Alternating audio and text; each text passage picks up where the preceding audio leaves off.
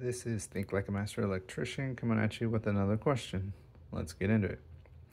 You have determined that a conductor has a computed allowable ampacity of 75 amperes. What is the maximum standard ampere rating of the overcurrent protection device that the NEC permits to protect a circuit? Assume this is not a motor circuit or part of a branch circuit supplying more than one receptacle. In a previous question, we discussed motor circuits and that you're supposed to go 125% when supplying a single motor. This is not a motor, so we're not going to apply that. The second part is it's not part of a branch circuit supplying more than one receptacle. That's a key phrase there. But the big part for me is the maximum standard ampere rating, and this is an overcurrent protection device, right? Those two are all you're going to need to solve this question. So if we look at our NEC, Article 240 is your overcurrent protection. If you look in the index, you'll just flip right to this page, Article 240. We're talking about protection of conductors.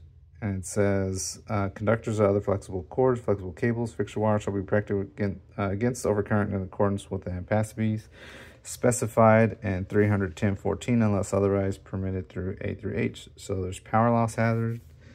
Part B is overcurrent devices rated 800 amps or less, which this is. The next higher standard overcurrent device rating above the ampacity of the conductors being protected shall be permitted to be used provided the following conditions are met. The conductor being protected are not part of a branch circuit supplying more than one receptacle for cord and plug portable loads. That looks familiar, right? Not supplying more than one receptacle. And then the next one is if the ampacity of the conductor does not correspond with the standard ampere rating of a fuse or circuit breaker. And then the next one, as long as it doesn't exceed 800 amps.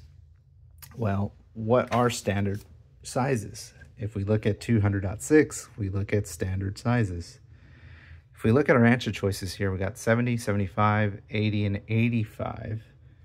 We'll see that only 70 or 80 and 80 are standard sizes. So that means 75 and 85 aren't even viable choices. And we know this is 75 amps.